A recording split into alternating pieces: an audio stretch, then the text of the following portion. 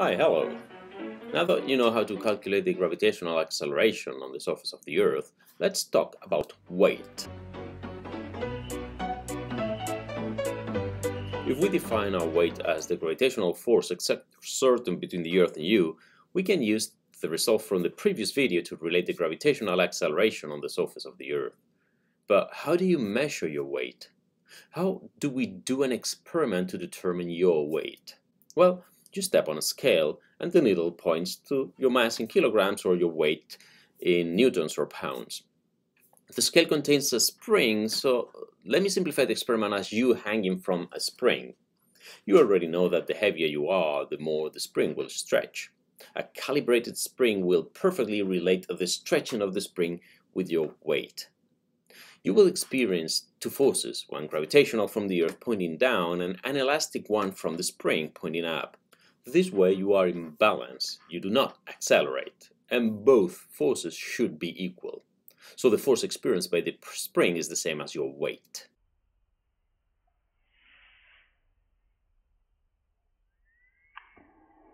But wait, the Earth is rotating, isn't it? Because the Earth is rotating, there is a centripetal acceleration to take into account here. Now we still only have two forces, gravity and the spring, but there is a net centripetal acceleration.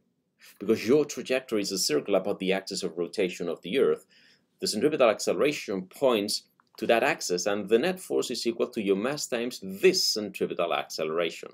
If you're standing up right at the equator, the centripetal acceleration points downwards. So force of the spring pointing up minus mg pointing down is equal to your mass times centripetal acceleration. This centripetal acceleration is also pointing down to the center of the trajectory. So here it's negative. We also know that this centripetal acceleration is v squared over r, where v is your tangential velocity and r is the radius of curvature. Be careful, as this r is not the radius of the Earth. It is the radius of the circle that is your trajectory. If you were at the equator, then it would be the radius of the Earth. But if you are not, then it is smaller than the radius of the Earth. We will be doing some trigonometry in a moment. So, if you are using a spring to measure your weight, you are not actually measuring mg. You are measuring an apparent weight. Let's do the math. Let's solve for the force of the spring, which is the one that you are measuring in your experiment. F of the spring is equal to mg minus mv squared over r, where r is the radius of the trajectory. Because of the circular motion, we can rewrite the tangential velocity as r times omega, where r is the radius of the trajectory and omega is the angular velocity. That is, how many radians you travel per second. This we can get knowing that it takes 1 day to complete one revolution, 2 pi radians. First, we assume for one moment that you travel to the equator of the Earth. The radius of your trajectory is the radius of the Earth, and we can write your apparent weight as m times g minus radius of the Earth times omega squared. This equation tells us that the weight that the spring indicates is actually smaller than your actual weight. I'm sorry to be bearer of such news. So, the net force that we experience is less than our weight. The equation also indicates that the faster the Earth spins, the smaller the apparent weight will be. There will be an angular velocity and omega for which the apparent weight will be 0. For spins faster than that, we would be ejected from the Earth or whatever planet we are trying to visit.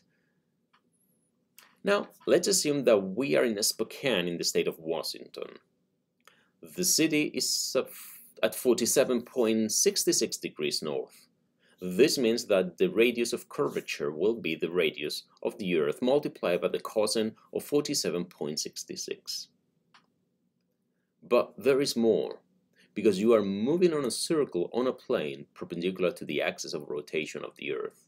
It happens that the centripetal acceleration is not pointing to the center of the Earth. It points to some point A on the axis of rotation. Because of this, the force of gravity mg is not in the same line as the force of the spring anymore, although this is a small effect. Here, the component of the centripetal acceleration in the direction of mg is ac times cosine of theta. This is v squared over r times cosine of theta, which can also be written in terms of omega as r omega squared times cosine of theta. Remember that lowercase r is the radius of curvature, which we can write in terms of the radius of the Earth.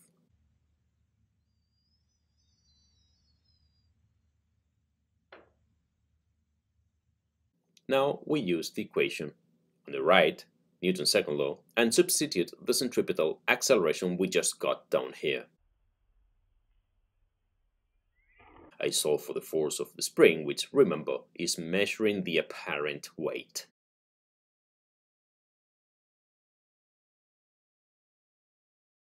And I find the apparent weight at any latitude theta. Look that it is still smaller than the actual weight mg. But the reduced amount is not as much as in the case of the equator. It is multiplied by the cosine square of theta. For theta 0, for the equator, the apparent weight is smallest. As we go up north or south, the apparent weight gets closer to the actual weight, or mg. Let's put some numbers on this to see how relevant is this factor here on Earth. Assume a person of 70 kilograms of mass in Spokane, Washington. The actual weight is mg, so 70 times 9.8, 686 newtons. For the apparent weight, we also need to calculate omega for the Earth. Omega is 2 pi radians over the seconds in 1 day, which are 24 times 3600. This is 2.27 times 10 to the negative 5 radians over second. Now, all these numbers together, m times g minus r times omega squared times cosine squared of theta, is 685 newtons, which is just 0.15% smaller than the actual weight. So if you live in a similar latitude as Spokane, you need to add that 0.15% to what your scale is telling you in order to know your real weight. If you go to the north or south pole of the Earth, there the apparent weight will be equal to the actual weight, mg. If you are considering moving to live to the equator, just so you know that there your apparent weight is only 0.34% smaller than your real mg weight. May science be with you.